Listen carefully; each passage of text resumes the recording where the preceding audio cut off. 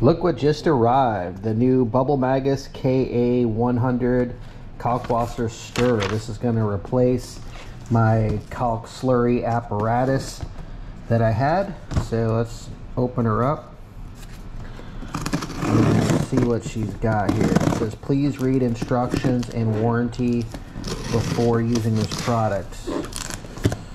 That's not going to happen. Let's see here. All right, pretty good packaging. I got this at Aqua Cave, by the way. I've never actually ordered through them before, but they had this on sale for 20% off. So I said, why not? It's actually a really good price for a Kalk stir, considering the pretty much the most expensive one out there is the Deltec. That one's $500, and the one I had before was around $250, and yeah, that one lasted about 2 years. So let's take a look at this one. This one actually came in at under $200, so it was like $180 or $160 on sale. So let's take a look. So yeah, packaging is quite nice here. Yeah, and the plastic feels really good. Nice and thick. Let's tear this apart. Alright, this is the QC KA100. Manufacture date 2021. Wow. This is old. I guess they're not selling too well.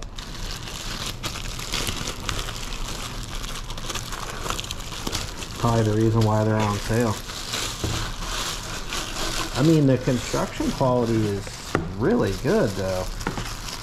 I mean, this is for $160. This is really good quality stuff. I mean, everything is really high quality. Nice thick plastic. Look at this thick bar here. This acrylic bar, and these I don't even know what they call those paddles. These paddles look really high quality. Everything looks really high quality. It looks actually better than what it did on the website, and that's kind of rare. Usually, you know, things, they look better on the website, but in this case it actually looks better in person. Alright, so what else? Oh, they gave us some tube. That's nice. Probably going to use that actually. Got some nice stickers. That's cool. Make use of those. My daughter will love these too. So we got the stickers. We got some extra, looks like 1/4 inch tubing, which would be quite nice. And a book, which I don't think we're going to need that. Hopefully not. So let's just throw stuff back in the box. And kind of just take a general peek of what's going on here. So we got the power cable here. Let's unravel this.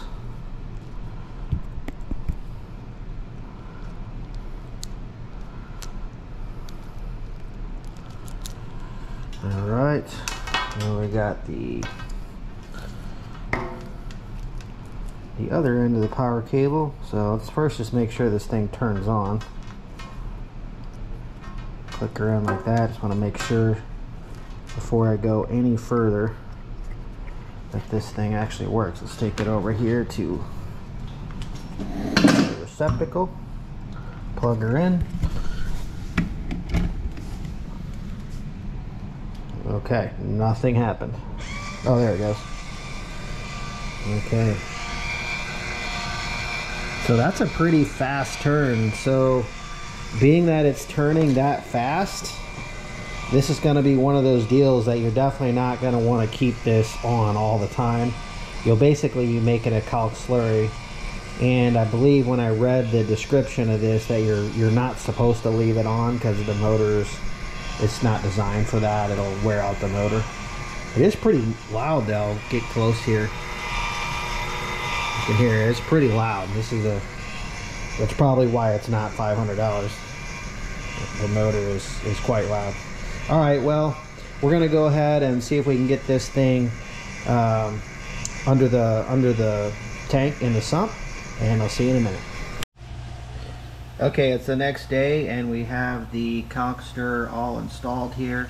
I did have to make a couple of modifications to my sump to get it to work, and you can see here the paddles just started to spin, and you can see the difference here between the Avast Marine, for example, where that one just kind of disturbs the bottom barely, where this actually stirs the Kalk, which I actually like much better. You can see it pushes the Kalk up into the water column. So I have this set up to where it turns on for about 5 seconds every 10 minutes, and it seems to be working really good. The construction of this little device here is really nice.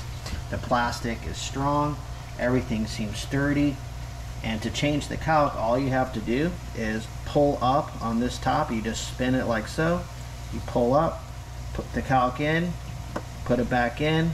Everything's really easy. It's a simple design, which I like. And you can see here I have the Versa pump connected to my Apex power bar here.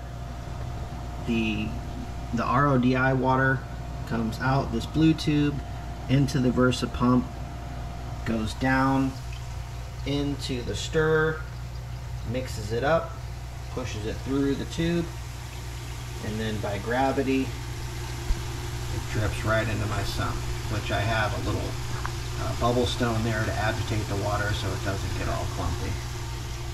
So if you guys have any questions, let me know. Otherwise, so far I'm really happy with the product. For under $200, I really do think it's a great deal. And after about 6 months, I'll do another one of these videos to show any kind of issues that may have come up and answer any of the questions that you guys might have. Anyway, you guys have a good day, and I'll see you on the next one.